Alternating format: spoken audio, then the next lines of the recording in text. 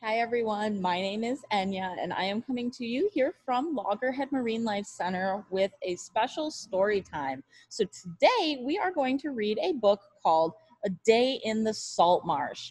And I'm actually going to pull it up on the screen right here so that you guys can follow along with me. And there's different sound effects and there's some awesome illustrations in this book here by Kevin Kurtz, illustrated by Kanzi Powell. So we can go ahead and get started. A Day in the Salt Marsh. The sun's coming up in the salt marsh and the birds respond with song. If you decide to stay a while, you'll see changes all day long. You can hear all the different birds coming in, spending time in their salt marsh area. Maybe a raccoon as it rustles away into the grass from the daylight.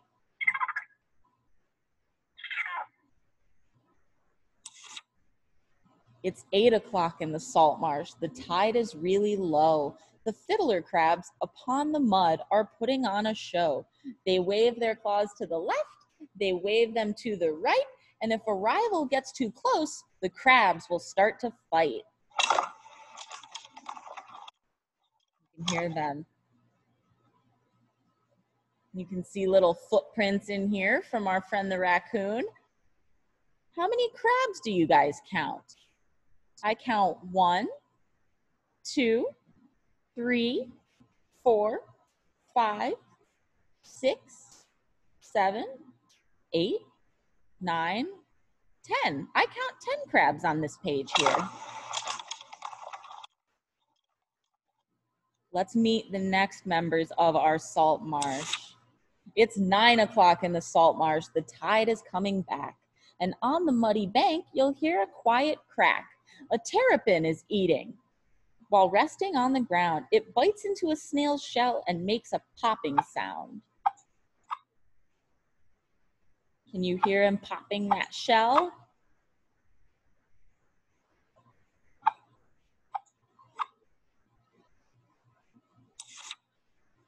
It's 10 o'clock in the salt marsh. The tide's now in the grass. The tiny periwinkle snails wait for the tide to pass. Clinging to the blades of grass, they climb without a sound, staying above the rising water to avoid being drowned. And if you follow our little paw prints here on the bottom, you'll see a little mouse. And here we have another bird in our salt marsh. Maybe this one's looking for some snails that it can eat, and this mouse here might be looking for some snails that it can eat.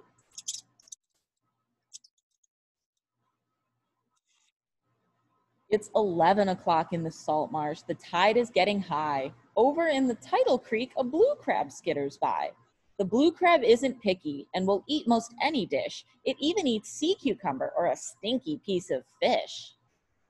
We have our blue crab here. You can hear it running across the ground there.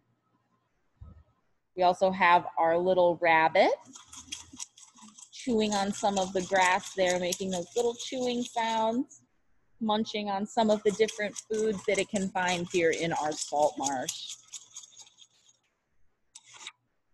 It's 12 o'clock in the salt marsh. The tide is rising fast. A gray fin breaks the water as a dolphin swims right past. Look, it's moving quickly, just like it's in a race. The small fish swim before it as the dolphin gives them chase. You can hear a dolphin there in the water. And the birds above it.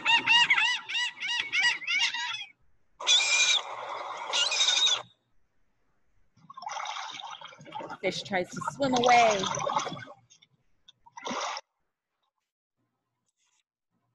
It's 1 o'clock in the salt marsh. The tide is very high. The grass is underwater, and yet it doesn't die. The cordgrass drinks salt water as the wind blows it about. The leaves hold in the water, but spit the salt back out. We have all different kinds of animals in here. We have a bird here that might be fishing.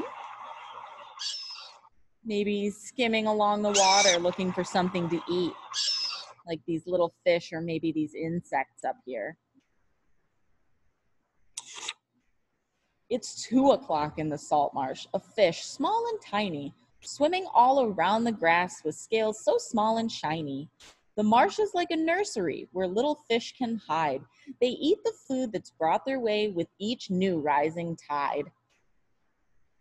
You can hear a fish underwater. You can hear a bird here catching a fish. You can hear a bird fishing in the water here. So all sorts of animals rely on the salt marsh for survival. It's 3 o'clock in the salt marsh, and on and off all day, running, splashing, swimming, 2 river otters play. 2 pups begin to wrestle, a game of one-on-one. At first their mother watches, then joins them in the fun. You can hear them playing with each other there. Splashing around in the water, swimming. You can hear our great blue heron in the background there. You can hear a blackbird in the grasses watching the 2 otters play.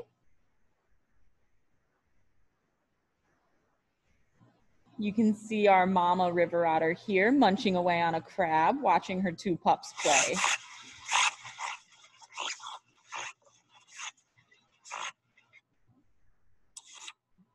It's 4 o'clock in the salt marsh, and over by the tidal creek stands a gray and stately bird with a long pointy beak.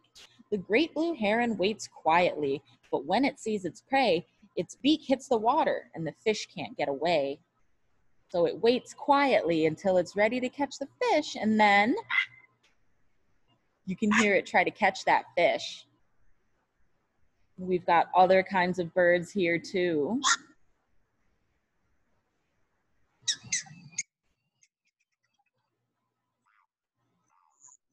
These are all sounds. You can almost think of them as a musical that happens in the salt marsh all day. And no 2 sounds are exactly alike. It's 5 o'clock in the salt marsh, and the water's going down. Over on the muddy bank, a horseshoe crab's aground. It doesn't seem to move at all, yet if you look and smell, it's not just the live horseshoe crab, but just the molted shell. You can see the horseshoe crabs here. We have some birds looking for food along the bank. Some birds flying through. Maybe they're starting to head home.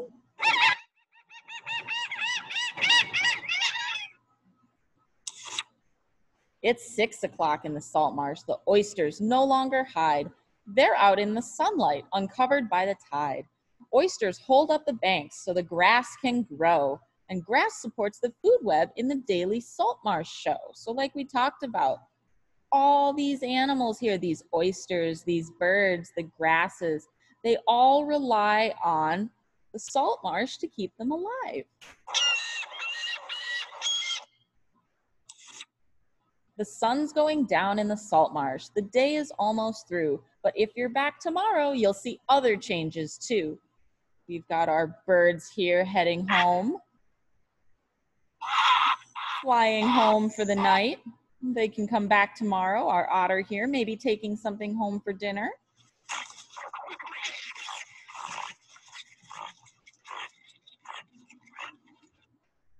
I hope you guys enjoyed our trip through the salt marsh here. I encourage you guys to go back through, see some of the sights, and listen to some of the sounds that you can hear in the daily salt marsh show. On the next page here, there's also a matching game that you can play. You can learn about the different animals that we went through today, and you can actually match them to what they are. So you can see here are our river otters. So they would match with C, river otters. And the answers are included on this page too, so it might be a fun activity for you guys to do with your family, your siblings, your friends. And you can pause the video at any point to get a closer look at anything that we did throughout this story time. I really hope you guys enjoyed it, and I look forward to seeing you guys soon.